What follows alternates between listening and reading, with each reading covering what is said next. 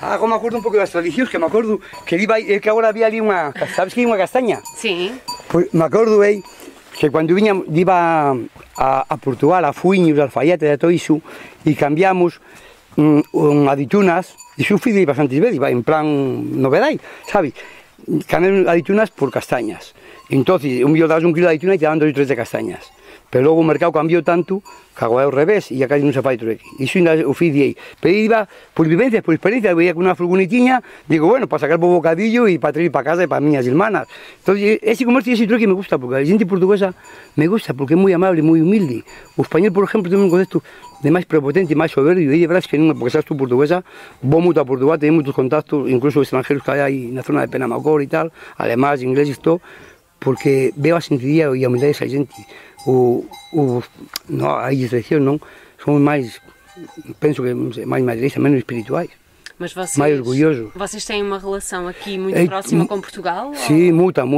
Aí antes também íamos de pequenino, bueno, de pequenino já de quando já era estudiante e tal, pues íbamos também a comprar ali maquinaria, porque eram escudos e era mais barato o trueque, esse era beneficioso. E quando vais a Portugal, qual é a língua que tu falas? Aí falo do lugar, aí lagarteiro. Jamás já conheço como vou, me gusta como vão os mercadillos, sabe, já falo com todos, conheço de ferretías que mais me gustam, porque me gusta a ferretías, falo com eles igual que contigo, sabe? E eles entendem? Sim, nos entendem perfeitamente.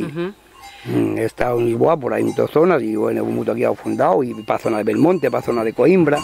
Coimbra me gustó a ciudad de los meninos, no sé si has visto. Sí, sí. Oh, cuando era un menino pequenino, dije, vamos a la ver. Oh. Então vocês têm, como estão aqui na Raia, não é? Sim. Então, têm mais relação quase com Portugal do que propriamente com o resto da Espanha, ou não? Sí, sí, aí no máis, son a Salamanca e Portugal. Porque España viajado, sí, por lo que sea, pero mais. E notaste alguma diferença quando se abriram as fronteiras? Porque agora não temos fronteiras. Bueno, o protocolo ese de ensinar o carnet, que están os guardiñas, que sí. Porque unha vez pasamos, me acordo que pasamos unha vez un alambique que están prohibidos a fer ao guardiente, e tuve que fer unha serie de imágenes, tiñamos contacto na policía. E como bueno, é que é? Conta iso. Entonces le puse unha manta por cima e eu pasí.